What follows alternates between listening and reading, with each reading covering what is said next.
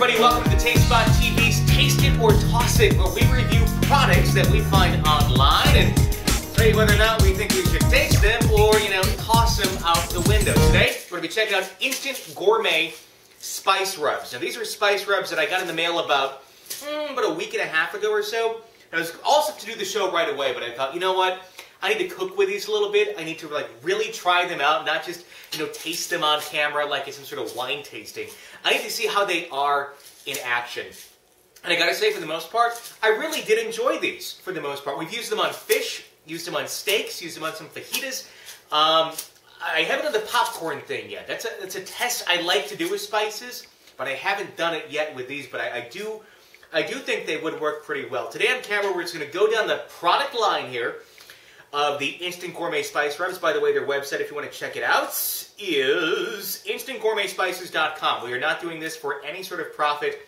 We're just doing them. They sent them to us free of charge. That's it. That's my complete open and honest disclosure there.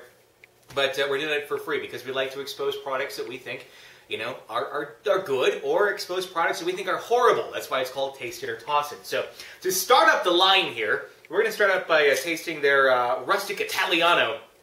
We're going to all plate it out here in spoons so we can taste them online. It's like baby food. That'll be played over and over now in my household. Just wait. Okay, here we go. This is a Rustic Italiano from Instant Gourmet Spices. This is what I like because it's not just loaded down with basil and garlic salt, as you see so many Italian spice rubs are. There's actual sun-dried tomato in there. And yes, there's basil. There's big chunks of garlic. It's not like garlic salt. That's something I noticed about this whole spice line. They're not loaded down with tons and tons of salt, which so many spice rubs are. They all really taste very fresh. For being dried spices, they kind of have a very fresh taste to them, which I really like. This is a good one. This is, I tried it on fish the other day. It was really nice. It really was nice. It's something that you could really, if you just want to make a quick pasta dish or something, get some noodles going, get some olive oil in there, toss some of this stuff in there. You're really going to be good to go. They're original. This is the Instant Gourmet Original. And this is one, it's good. It's it's a total step up from Mrs. Dash. It's kind of your all-purpose seasoning. You're sitting there going, this needs something. This is a pretty good one to put on almost anything. It's a little saltier, I think, than the other ones. But it's not bad, though, either. It's really not bad at all. I need my glass of water when I'm reviewing spices because, my God, there's so many flavors going on. This is the Awake steak. This is, I think, one of my favorite ones. I've tried it on fish, too. Like whitefish, I think we did it on tilapia, and it was really good. On a steak, it's pretty good, too. It's a little tasty of that. What really stood out to me on this one is it's got hints of coffee in it. Yeah. If you've ever had, coffee grounds on a steak, now I'm talking empty out the coffee maker and rub your steak in it, but you grind up some coffee, mix it with some other spices. It's really tasty. It works really well on something like a filet when you get it cooked just to a perfect medium. I really do dig this one. It's a really good one.